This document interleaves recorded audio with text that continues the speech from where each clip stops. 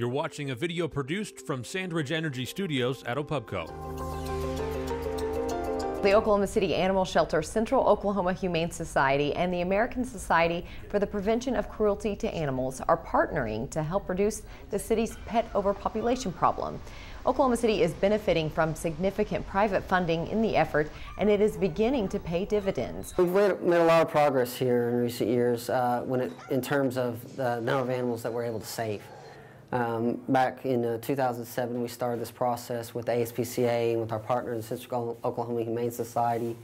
And at that time, our live release rate was only about 26%, which means 26% of the animals that came out of here went out of here alive. And in present day, we're now just over 50% of the animals that come in go out alive, and we have a goal of about 60% for this year. And the goals are very attainable. Ultimately, our goal is 75% of the animals that come into this shelter will go out alive. For now, Oklahoma City still has to euthanize pets that can't be adopted here or sent to another state.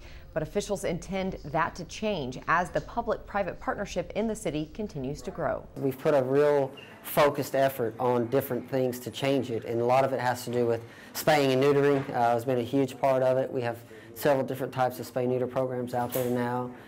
From working with rescue groups, we've implemented new employees to help transfer animals to different rescue groups, and so that other animals have other avenues to be adopted. Read more on the story by Michael Kimball in the Oklahoman.